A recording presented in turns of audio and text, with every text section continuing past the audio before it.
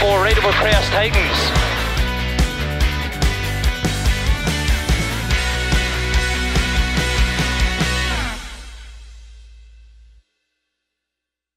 Welcome to Special Stage and welcome to the opening round of the 2019 Jordan Road Surfacing BTRDA Rally Championship. The Cambrian Rally always attracts a high-profile entry due to the iconic nature of these stages, which of course are used in the WRC among plenty of other events. Our reigning champion though, Matt Edwards, is not back to defend his title, but there are a host of other former champions out here to do battle, not least our 2016 and 17 title holders Charlie Payne and Stephen Petch. There was a fantastic opening ceremony in the town centre in Llandudno, very spectacular. But of course, it's out here on the stages that the action gets underway. So let's join that action now. Let's go rallying in the BTRDA for 2019. So our 2017 champion Stephen Petch leads the championship cruise away here at the opening round. His sights set on getting that title back this year. Charlie Payne had some problems on a pre-season test, but hopefully things were sorted, ready for a big push here at the opening round. So 3 of our previous champions top the start list here this weekend. Ewan Thorburn back out in the championship in a newly acquired X-Works Focus World Rally car, while Niall Henry brings a DS3 R5 over from Ireland to challenge our champions in 2019. Onto the stages then, and Ewan Thorburn and Paul Beaton certainly return with the pace that they're known for, setting some good times to open up a 14-second lead by the end of the first loop. Their closest challenge will be coming from this man, Charlie Payne. Carl Williamson alongside, second at this stage, and managing to open up a similar advantage in that position themselves. Those gremlins from the pre-season test looking like they've been cured for now. Frustratingly, the opening round would not be going to plan for Stephen Petch and Michael Wilkinson. They spin the car on this corner in the opening stage of the day, but worse was still to come as the pair retire in the next stage with mechanical issues. Niall Henry and Damien Duffin make the trip over the water to be a part of the championship this weekend. And they were not here to make up the numbers. Third place at this stage, 22 seconds back from Payne. The NR4 class was always a close fight in the BTRDA, and this weekend would be no different. Pat Naylor and Ian Lawrence taking advantage this time round with an 8-second lead in the class after the opening loop of stages. Their long-time rivals in the class, Russ Thompson and Andy Murphy, would be second place at this stage. Russ not feeling too great himself in the car this weekend, so it will be taking a lot of effort to stay on the pace. The B13 class is another that always sees a good fight, and leading the way there were Ian Bainbridge and Daniel May, the Subaru pair with a 14-second lead in the class. Steve Simpson and Mark Glenister make a good start to the day in the S2000 Fiesta. A little smoke coming from the car at times, but not seeming to be causing any issues. 7th place for now. Richard Sykes and Simon Taylor are back in four-wheel drive again this season, back out in the Evo and the B13 class. They take second place at this point in the event. And for Scott Faulkner and Gareth Parry, it will be third in the NR4 class. A little way back from the fight up ahead, but happy in that position. Rounding out our top 10 leaderboard were Richard Hill and Patrick Cooper. The Subaru pair also taking third in the B13 class at this stage as well. Sadly, we'd lose Ian Joel and Graham Wood from the fight. The Escort looking as good as ever out in the stages, but the pair would hit a culvert on the second stage of the day. They did look to get away with it, but the damage would cause them to retire eventually. And it was also a short-lived rally for Matthew Hurst and Declan Deere. Alternator issues sidelining them on stage 1. Brian Bell and Paul Spooner bring out a new R5 for this season. Frustratingly though, the learning curve would prove problematic this time out. They end the event in the stage 2 ditch. Sam Billum and Graham Wild come into this season with a drive in an R5 car, thanks to Pete Smith and Greenlight. Sadly, it wouldn't go to plan though, retiring on the second stage of the day with water loss. The speed of the R5 proving a little hard to get used to in the opening stage of the day as well, as this overshoot proves.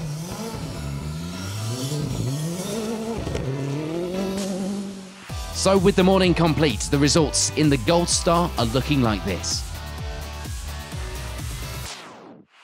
On we go to the afternoon stages then here at the Cambrian, and it will be a third place in class finish for Richard Sykes and Simon Taylor. They round out the top 10 finishers overall as well. Time lost for the pair down to a puncture in stage 5.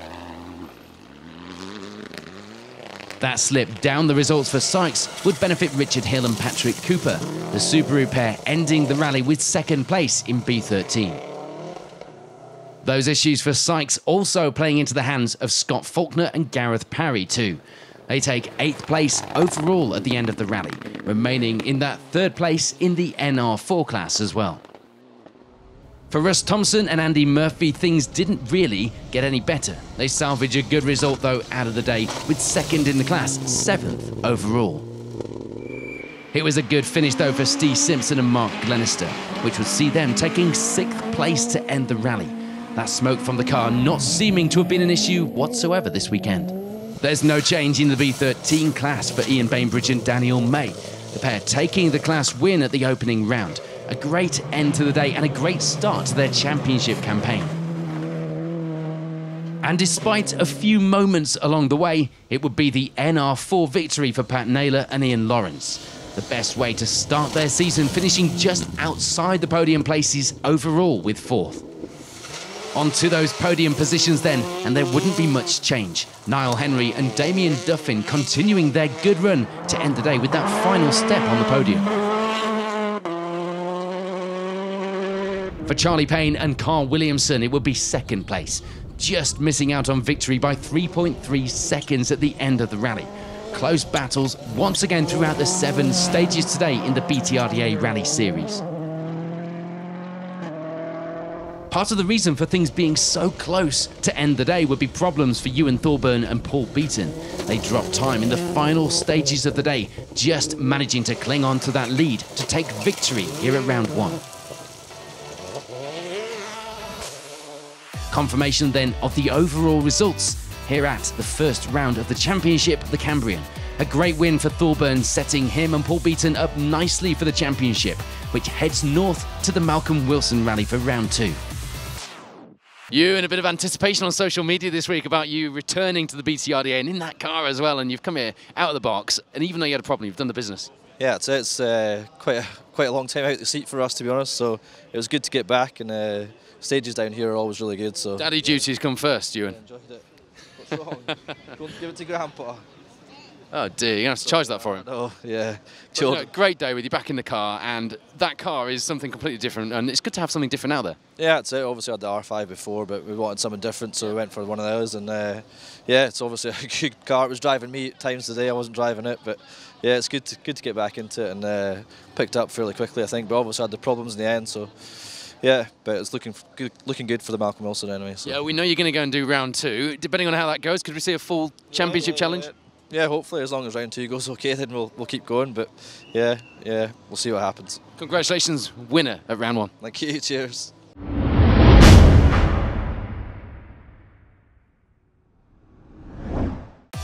Previous Gold Star champion Hugh Hunter brings an escort out for his home event, leading the Silver Star Cruise away from the start with a whole host of returning challengers looking to make sure that Hunter doesn't have it easy this weekend. Onto the opening stages then, and nobody would be surprised if you said our Silver Star champion would be leading the way. But this weekend would see George Lepley and Orwell Jenkins out for the first time in a historic spec Avenger thanks to Baz Jordan. So that lead of the event was certainly a great achievement for the pair. For Hugh Hunter and Rob Fagg, it would also be their first time out in the car. And things were going well. That said, 2nd place at this stage, but they didn't have much of a comfort margin in that position. That's because they'd be chased down on the results by Owen McMacken and Lee Taylor, a challenger for the lead in the category on many occasions in the past as well, 2 seconds back from Hunter at this point in the rally. After a successful season on the asphalt, Ed Fossey and Will Rutherford return to gravel and take on the R2 class in the BTRDA this weekend. And things were going well so far, leading the class in 4th place overall. 2018 had been Damien Pratt's and Johnny Tad Evans' first season, and it had been a good one. The pair returned to try and improve on that pace, ending the morning with 5th place on the overall Silver Star leaderboard, 2nd in the B12 class behind McMacken. A puncture in stage 3 wouldn't be helping their overall times though.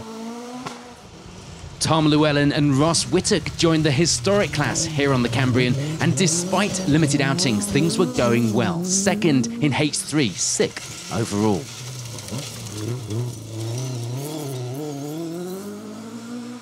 And it would be back to the escort again this season for Alan McDowell and Gavin Hesseltine. They start the day well with 7th place in the Silver Star, 3rd in B12.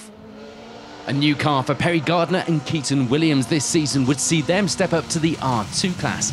Perry's dad, Sean, of course, a former BTRDA champion. They were showing that they had the pace as well, ending the morning with 8th place overall, 2nd in R2. Bobby Mitchell and Shannon Turnbull, meanwhile, lead the way in the N3 class. And of course, in the Fiesta ST Trophy. 9th place overall, the pair enjoying a good start to their season in that distinctive-looking car.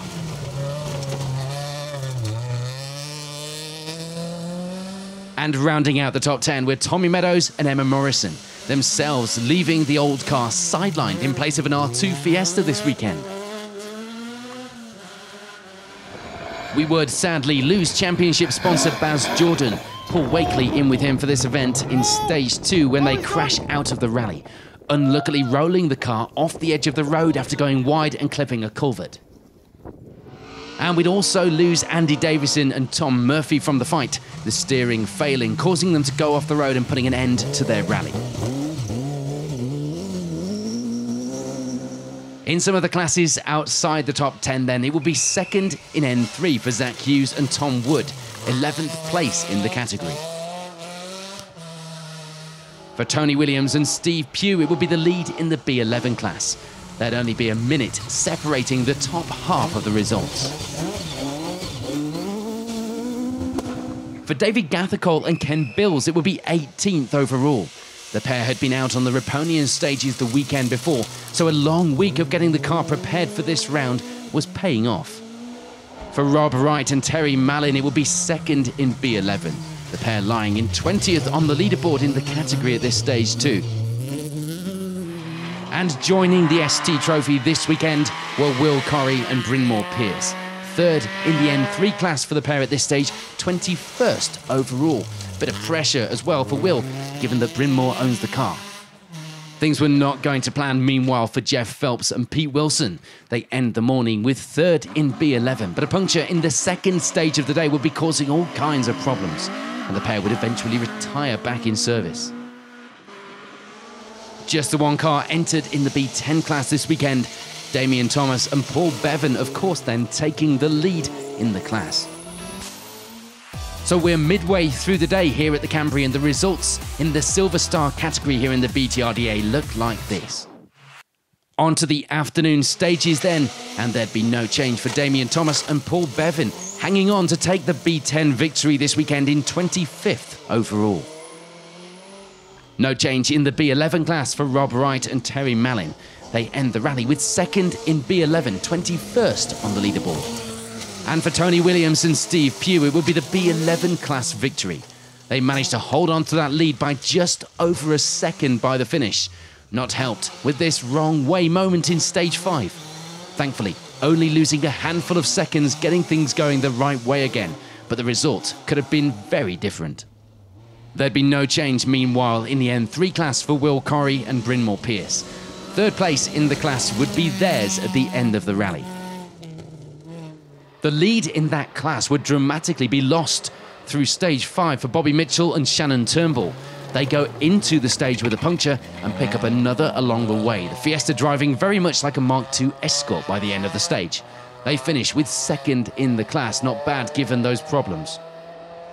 It will be a strong end to the rally for David Gathercole and Ken Bills as well. They take 2nd in the class as well as 14th overall, their best result to date. On we go then to the top 10 leaderboard, and it would be Tommy Meadows and Emma Morrison rounding out the top 10 at the end of the rally, taking 3rd in the R2 Cup this weekend.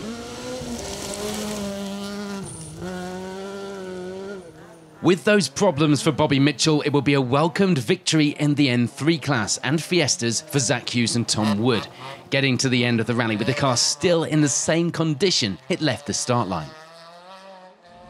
For Alan McDowell and Gavin Heseltine, it will be a podium finish in the B12 class. Sadly, the wrong end of the podium though. They end the rally with 3rd in the class, 8th on the leaderboard. Ed Fossey and Will Rutherford would miss out on the R2 Cup victory this weekend after a fantastic performance all day. They were pipped to the win on this occasion and have to settle for 2nd. So looking like we're going to get good value from the fight in this R2 class this season. Taking victory after a close fight would be Perry Gardner and Keaton Williams. That step up to the R2 Cup clearly going well for Gardner as he takes the maximum points here at the opening round. Tom Llewellyn and Ross Whittock would be one of a handful of historic crews filling out the top of the Silver Star leaderboard. They take 5th place, 2nd in H3 this weekend.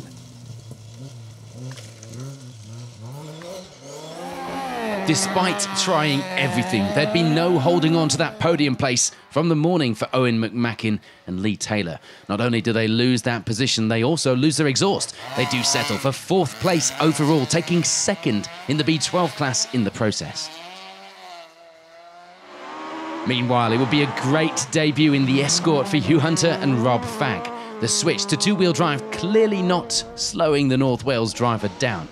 Hugh saying he had a lot of fun, but it was, as you'd expect, just a little bit different to 4-wheel drive, and he'll be back on the asphalt in the World Rally Car very soon. They take the final step on the podium, as well as the H3 class victory. Damien Prats and Johnny Tad Evans come back from their earlier puncture and work their way up the leaderboard to end the day with 2nd place in the Silver Star category. A great way to kickstart their season. But the drive of the day has to go to George Lepley and Arwell Jenkins, jumping into the unfamiliar car and managing to take the Silver Star victory by almost 40 seconds in that historic Avenger. So confirmation then of the results here on the Cambrian Rally in the BTRDA Silver Star category.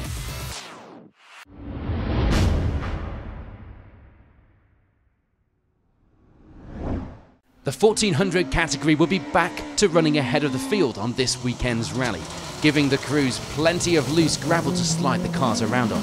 And it would be an early lead for our current champion Dave Brick, with Toby Brick alongside.